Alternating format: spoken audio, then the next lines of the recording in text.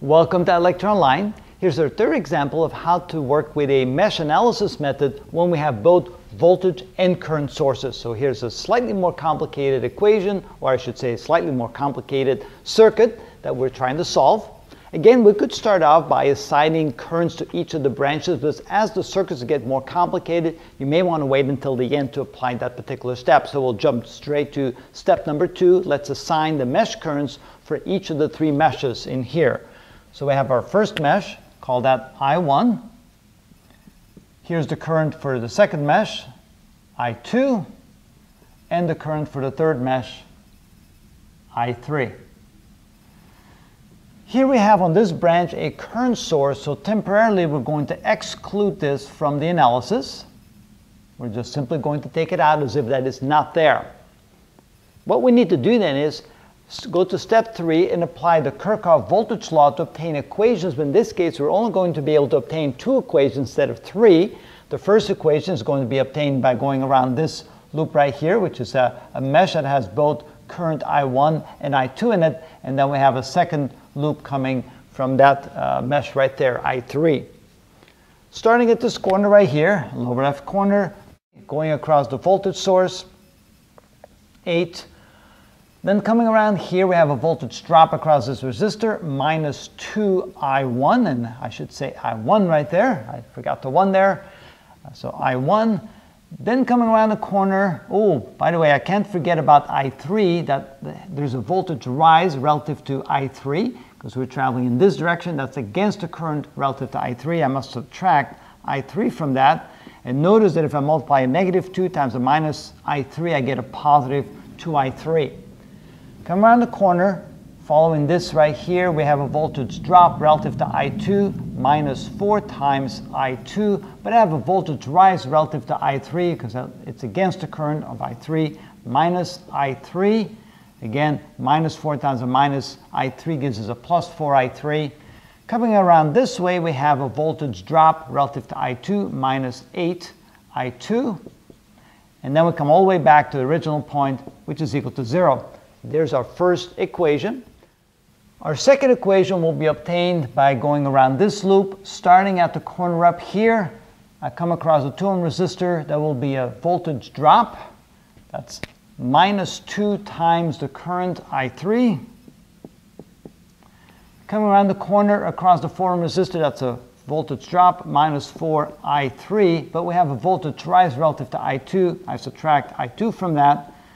Minus 4 times a minus I2 gives us a plus 4I2. Coming around here, we have a voltage drop relative to I3, minus 2 I3, but we have a voltage rise relative to I1, minus I1. And then we get all the way around, and that must add up to 0. There's the 2 equations. I know we have 3 unknowns, but we'll get the third unknown in just a moment. Let's simplify these 2 equations by having only I1, I2, and I3 expressed once. We have a minus 2I1, a minus 4I2, and a minus 8I2. That's a minus 12I2. A plus 2I3, and a plus 4I3. That's a plus 6I3. And that adds up to, when we bring the 8 across the other side, a minus 8. Quickly checking the equations to make sure we have this correctly. We have plus 8 minus 2I1 plus 2I3. We have a minus 4I2 and a plus 4I3 and a minus 8I2. That's good. And over here we have a minus 2I3. That's okay. Minus 4I3 plus 4I2. And we have a minus 2I3 and a plus 2I1. We're good. Those are good equations. So now we simplified the first equation to this. Second equation, we have a plus 2I1. I keep forgetting to put the subscripts 1 there. It's 2I1. For I2, we have a plus 4I2. And for I3, a minus 2, a minus 4, and a minus 2. That's minus 8I3. And that adds up to 0. Now I have the 2 equations and the 3 unknowns. What I need now is incorporate the branch here that I eliminated at first. I realize here that we have an I2 entering this branch point, so I'm going to look at this branch point. I have a 4 amp current entering, an I2 entering, and an I1 leaving, which means that the current leaving, I1, equals the sum of the currents entering, which is 4 plus I2. I now have a relationship between I1 and I2. I can then plug that into my equation here to eliminate I1. If I do that, I get the following. Those two equations now become minus 2 times I1, which is 4 plus I2, minus 12I2, plus 6I3 equals 8, minus 8. Okay. The second equation, again, substituting for I1, 4 plus I2, I get 2 times 4 plus I2, plus 4I2, minus 8I3 equals to 0. Now we're going to simplify those two equations, two unknowns, with I2 and I3 only appearing in ones. Minus 2I2 minus 12I2 is minus 14I2.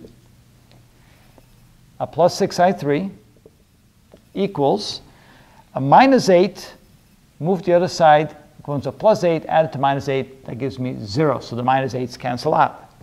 For the second equation, I end up with 2I2 plus 4I2, that's 6I2, and a minus 8I3.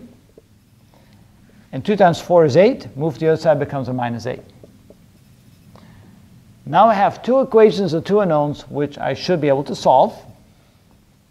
What I think I'm going to do is multiply the top by 8 and the bottom by 6. So I'm multiplying the whole equation, both left and right side, by 8 for the top one, and the bottom one, I'm going to multiply times 6. I realize that this becomes a positive 48. 6 times 8 is 48, and this becomes a negative 48. 6 times 8 is negative 48. I add those together, the I3s drop out. So when I do that, I get the following. Let me come up here, because I have a little bit more room. Multiply this times 8. 8 times 14, that's 32, added 8, that's minus 112, I2. 6 times 8, 48, plus 48 I3 equals to 0. The second equation, 6 times 6, that's 36 I2 minus 48 I3 is equal to minus 48. If I add the two equations together, 8, there we go. When we add the two equations together, we get the following.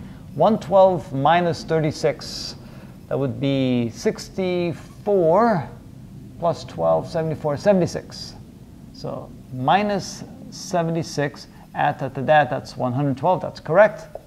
I2, the I3s drop out, equals minus 48, which means that I2 can be found by dividing 48 by 76. 48 divided by 76 equals, we get 0.632 amps.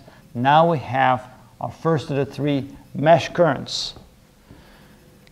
Now we go to one of these two equations. I can go ahead and grab this one right here and substitute I2, what I2 is equal to, in here, which means that the equation now becomes 6 times, instead of I2, we write 0.632 minus 8I3 equals minus 8, or minus 8I3 is equal to minus 8 minus the product of those two, 3.789. Add 8 to that, plus 8, and divide by 8. And we get I3 is equal to a positive 1.474 amps. So now we have I2 right here, we have I3 right here. All we need now is I1. And here I can go and write I1 as 4 plus I2. Coming down here, we have I1 equals 4 plus I2, which is 4 plus I2 was 0.632 amps, which means that I1 is equal to 4.632 amps. And there's our third mesh current, which allows us to find the current in each of the branches. If you now want to assign a current, for example, I In this branch right here, that would simply be I1 minus I3. If we want to assign a current in this branch right here, that would simply be I2 minus I3, and so forth. So that would make it easier to find the currents in any of the branches once you find the 3 mesh currents. And that's how we do that.